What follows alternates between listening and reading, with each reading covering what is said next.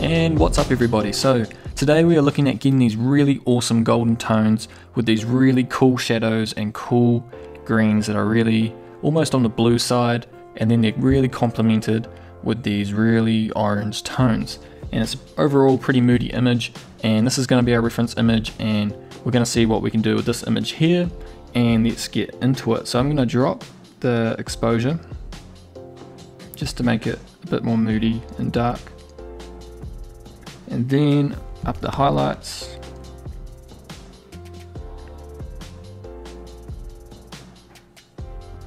And up the shadows. And really bringing down the whites. We're quite blown out up there. And I'm bringing down those blacks. Looking pretty contrasty at the moment. Gonna bring down clarity a tad. And I'm really going to bring up vibrance because those oranges are really hard to get, and you got to bring up the vibrance a lot because HSL I really struggle to push them hard enough to get those colors. So I'm bringing vibrance up as it affects the midtones. The orange colors are generally the midtones, so I'm going to bring that right up. I'm going to desaturate and tone curve. So there's a bit of a fade, quite a bit of a fade. Going to keep our whites at the top.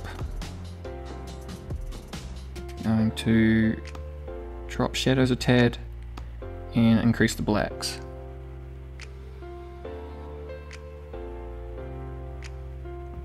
I'm going to leave it there for now, and I generally have to come back to curves after I've finished my edit. So onto colors, and I'm going to shift this way.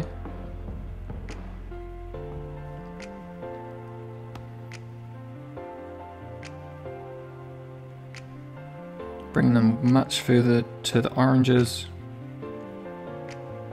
Now with the greens, you want to go the other direction. And this is really cool because then it creates color contrast between our two main colors, the gold and the greens. You might see what I mean later. And then we've got no blues, not going to worry about them. Coming down to saturation, I'm going to really bring up the oranges. You see we're already getting a real nice oranges. Going to bring down the yellows. Really bring down the greens.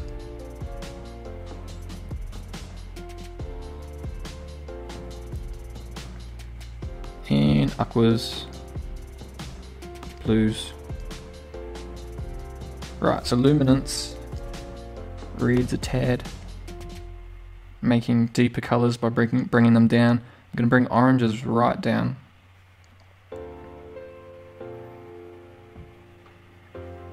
And bring yellows up to give those oranges more punch or shine. And greens right up, gives them that real shine.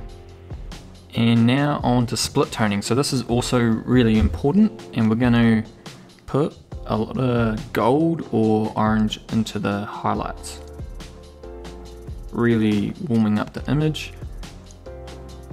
Going to put quite a bit in there, and as you can see we're looking a little too warm. They're not quite matching up. We look a little too red all over the image. So what you do is come down here and you add in the opposite color into the shadows. So add blue or a teal into the shadows, and that really cools off the shadows, complementing these warm oranges. And as you can see, we have really cool shadows in this image. And the greens are looking almost on the blue side, really cool, and then also they have been pushed towards the blue colors. So hopefully you guys can see that. And then we've got these awesome rich oranges, and I'm just going to come down here, remove the sharpening, and enable profile corrections. So hopefully you guys think they look pretty similar. before, after. I think they look really, really good. So I'm going to save this as a LUT. I'm going to call it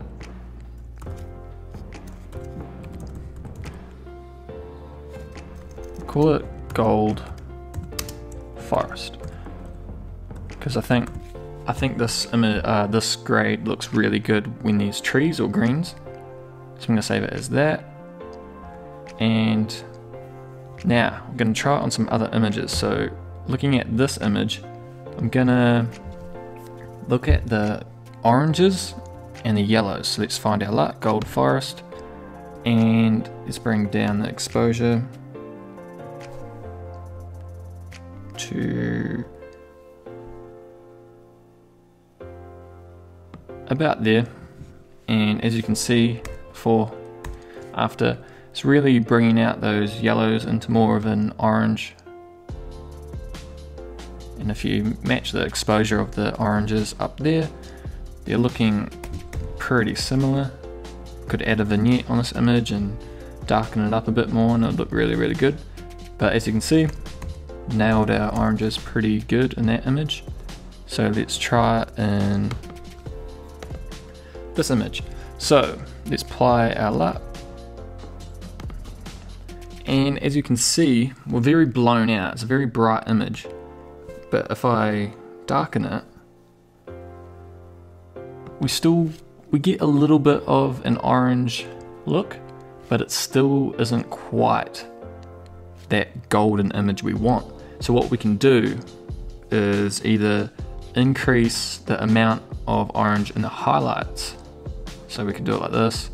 Looks okay, but we will, for this one, I'll show you, because we cooled off our shadows so much, we can add a lot of warmth into the image and it won't look too weird. So if I bring this, say,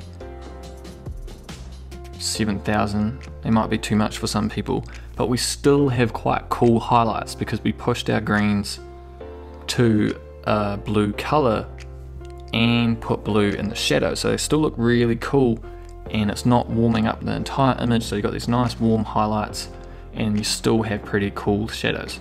So before, after, pretty nice golden moody look.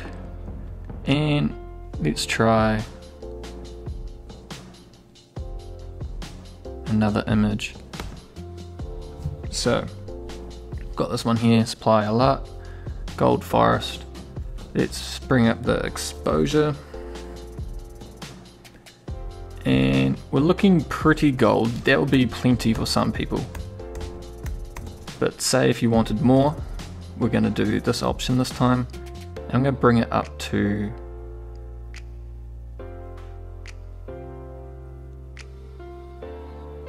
there.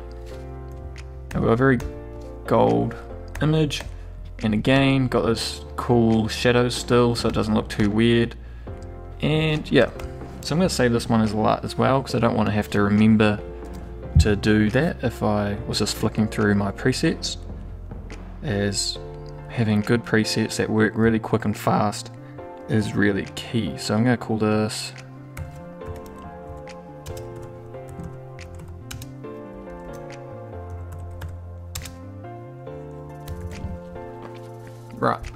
create. So I'm going to remember that. And one other image I want to go over is this one. So let's apply, there's our first one, there's our second one. Say if we applied our first one, another way to add more warmth, get a really warm, cool looking image, is to apply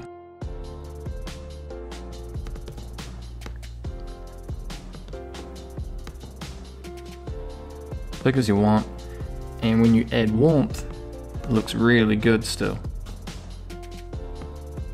And then I'm gonna say increase the highlights and say the whites, and I think you get a really awesome looking gold, foresty, but still really cool in the shadows. And you could feather that out if you wanted. but I think it looks good anyways. So before, after, looking super good. Right, get our reference image up. Here was our first one, before, after. Next one, before, after. Then we moved on to this one and added more warmth with into the highlights by using on the warmth bar. Got a good golden look. Then we did this one, and then we did our very last one by using a radial filter with warmth in it, and you got a super awesome foresty golden look. So that's it for this video, guys, and I have recently just announced that my Luts are now for sale if you want to check those out. And yeah, make sure you go follow him on Instagram, comment down below what you guys want to see, and leave a like, and thanks for watching, and I'll see you in the next one.